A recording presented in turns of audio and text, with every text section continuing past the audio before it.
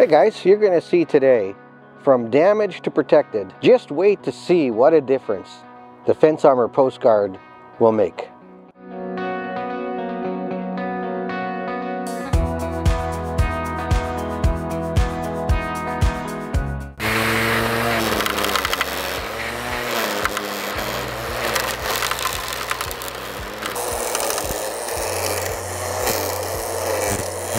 So you can see in about 7 seconds how quickly that damaged the post.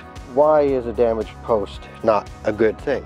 So not only is it ugly, but that wound now takes away the finish. So in this case, black stain that was on here, it removed that.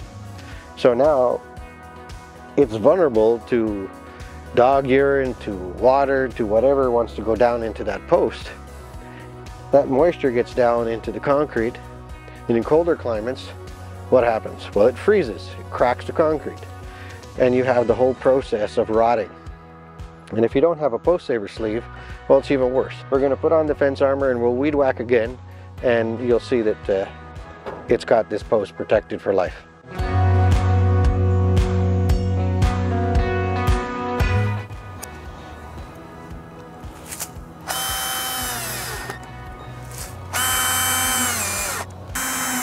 You'll notice the fence armor is there about an inch off the ground because we're going to be cutting our grass to about 2.5 to 3 inches high.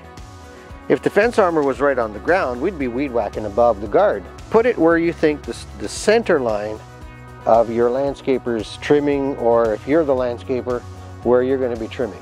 The screws we provide you, our wonderful American screws, are Quadrex head, combination Phillips square drive or Phillips Robertson. We even have Quadrex bits.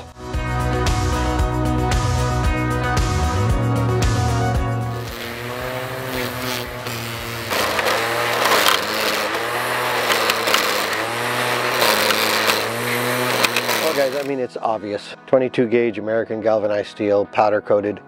It's protected that post. Wow, what a difference fence armor makes on the protection of your posts.